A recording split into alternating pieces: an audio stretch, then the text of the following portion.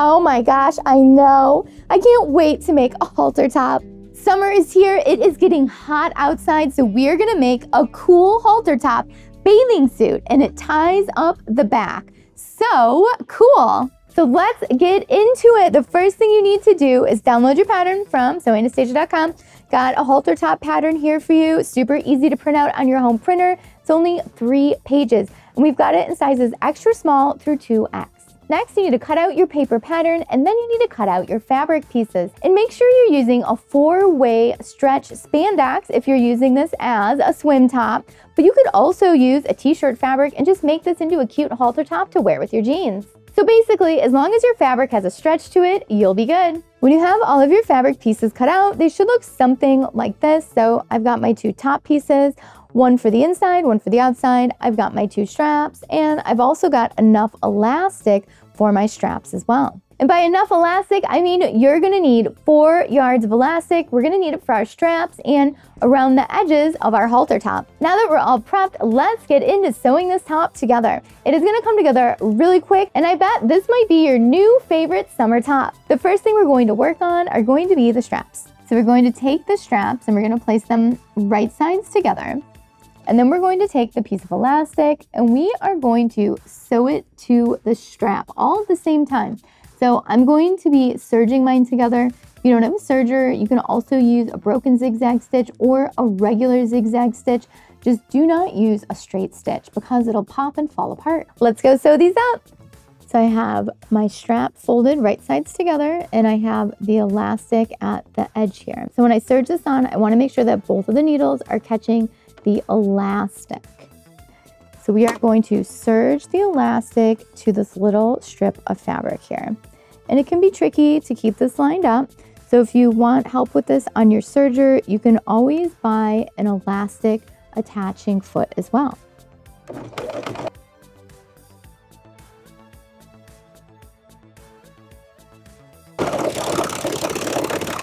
You're going to want to do the exact same thing to your other long piece of fabric. So your strap should look something like this. We've got the elastic on the edge of the fabric, and I've sewn it to the tube with the serger. And if you don't have a serger, you would have just zigzagged this on, and it should work the same way. This can be a little tricky to master, but I know you can do it with a little practice. And if you want even more help with your serger on attaching the elastic, make sure you watch the video on the elastic guide foot, because this is going to help you guide the elastic onto the fabric, and it's just going to keep it nice and straight, and it's going to help you out. It's a nice little extra tool to have for your serger. Now we've got some straps, and now we need to turn them right side out. So today I'm going to be doing this with a safety pin, but you can also do it with a tube turner if you've got one of these. So we're going to put the safety pin through one end of the strap. We're going to take the head of the safety pin and put it into the tube. And now we are just going to push it and pull it. And it's really important to get the end started before you keep pushing. So make sure that the end is flipping in. We need that elastic to start going in on itself. And once you get that happening, it should be pretty easy. So push it and then pull the tube down. So scrunch it up on the safety pin, stop, and pull it down. And before you know it, you will have your tube turned right side out. There we go. Look at how beautiful this bathing suit strap looks. It stretches beautifully, it comes right back, and does not pop or snap. So just do the same thing to your other strap. We now have bathing suit ties. Isn't this cool? You can now make bathing suit ties. It was so easy, wasn't it? The next step is cutting the little loops for the back of the halter. What we're gonna do is cut 3 2-inch strips off of each tie. So make sure you don't take them all off the same tie. So just use a ruler and make sure you're cutting 3 2-inch strips, okay? So now I'm gonna move over to the other one. Okay, so now you should have 6 little 2-inch pieces and 2 ties. Now it's time to put our little loops on. To attach the loops, we're going to fold them in half, but don't fold them directly on top of each other. We're going to space them out so that the pieces of elastic are right next to each other when we sew them on. And you want to make sure that at the top you're staying 3/8 of an inch away from the slanted edge, and then when we sew it onto the bottom, we're staying 3/8 of an inch away from the bottom edge because we need to leave seam allowance here to finish it later on. So we're going to put a loop at the bottom. We're gonna put a loop at the top and we're gonna put one in the middle. So let's head over to the sewing machine and baste these down on both sides. Okay, so I'm gonna baste this down, so I'm not gonna backstitch. This is really thick, so it can be a little tricky getting through. You might need to push it a little. You might need to lift up your foot, readjust it a little, make sure it's moving. And now I'm gonna take the other end and line it up with the edge. So we're creating this loop towards the inside of the project here, towards the halter top. And now I want to sew over that one. Sometimes I will take an awl or a pencil or something, sometimes just to keep it in place because it's so small. Just make sure it's not moving on you. Again, if you need to lift up the foot, it's okay. This stuff likes to move around a lot. Get to the end and cut, and we're gonna place the next one. So it should look something like that once you've got it on there. Okay, so I have both of the raw edges of the loop lined up with the edge of the fabric, and we're going to sew these right down with our basting stitch so they stay in place for later. These things love to move around. It's okay if they move around on you. Just clip it and start again where you left off. And you're gonna wanna do the exact same thing to the other side.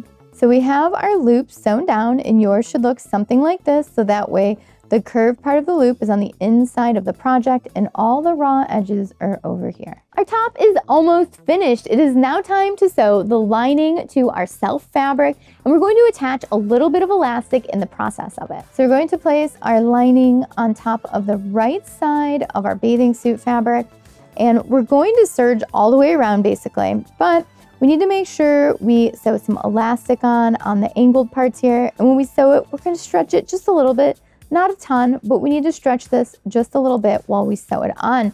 Same thing for the bottom too. We're going to put some elastic down here. We're going to stretch it just a little bit when we serge it on. So that way we have a nice snug fitting bathing suit and no gaps anywhere.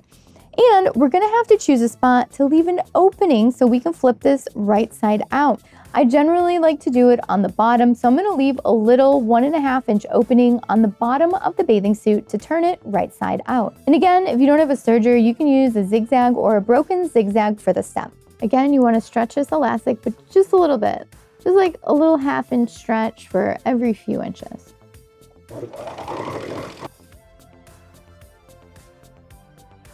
When you get to the corner, I just want you to serge all the way off.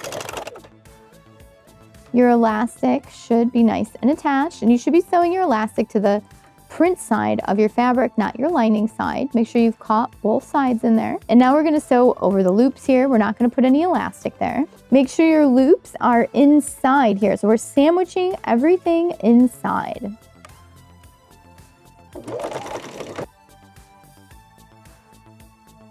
They move on you a bit, go ahead, stop, readjust them, lift up your foot, whatever you need to do to keep them nice and straight.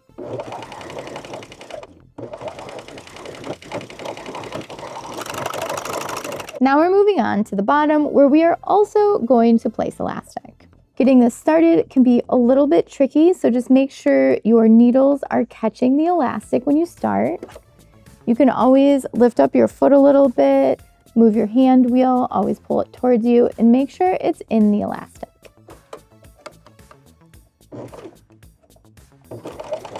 Remember, you want to pull this just a little bit. So now because I'm leaving an opening here, I'm actually going to serge off, and then I'm going to come back and serge back on about 1.5 inches down. Place it in there, and now we're back on track.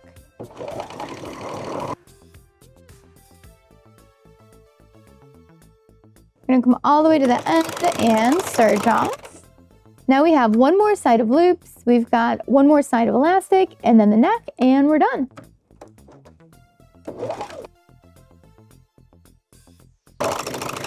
So before we sew the neck shut, we need to get our straps inside the neck right at these points. So we're gonna go take those really long straps and we're gonna put them inside of the halter top. So to put these straps in, we are gonna do one at a time. So we're gonna take one strap and we're gonna put all of it inside of the bathing suit. We need to keep out one end though. So find an end, and we are going to just line it up here with the elastic in the seam. We're gonna sandwich it in there. And we need to make sure that that stays right there while we are serging. So you can make a little pop out even if you want, just to make sure you are catching that. And then go ahead and clip it. There we go. You can see we've got that strap clipped in there. And now we're going to insert the other strap. And we're going to line this one up as well with the elastic on the side of the halter top, sandwiching it right in between the layers. You can have a little popping out to make sure you are actually catching it in there. And we're also going to clip that one. So now you have both of the straps sandwiched in at the top of the neck on the halter top. And now we're ready to sew that together.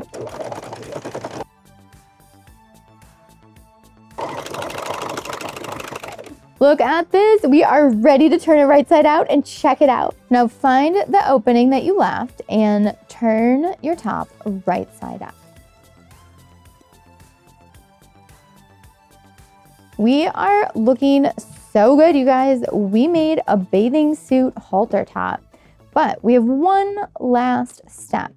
So we're gonna hand stitch up this little opening and then we're gonna try it on. If you guys need help on hand sewing, make sure you check out my video on that. We're all done. Let's try it on. Check it out. We finished it. It is looking so good. It is so smooth everywhere. We've got our ties coming out of the little tops there at the corner, and we've got all of our beautiful lacing on the back. So the ties come out of the front and then they just crisscross back and forth until it's fully tied up. I love the back. I just love the crisscross design. It's just so fun. And this looks great on a casual fabrics too, like a t-shirt fabric that you can wear with your jeans, or use that swimsuit fabric and make it into a swimsuit. And this pattern works great for casual fabrics too. You could use t-shirt fabric, you could upcycle a t-shirt with this pattern, or you can use the bathing suit fabric and make it into a bathing suit. This pattern has so much potential for your summertime fun. Thanks so much for watching Sewing Anastasia today. I hope you had fun making a halter top bathing suit or a top with me. If you have any questions about it, leave it down below and I will get back with you as soon as I can. As always, make sure you give it a thumbs up, leave a comment down below. I would love to know what other projects you guys would like to see in the future. And if you're not already a subscriber, make sure you subscribe and hit that notification bell. And don't forget to follow me on Instagram, Facebook, Twitter, TikTok, all the social media. And check out my classes at sewanastasia.com. And don't forget, you can download this pattern at sewanastasia.com, extra small through 2X. And I designed it. How cool is that? Thanks so much for watching. Bye.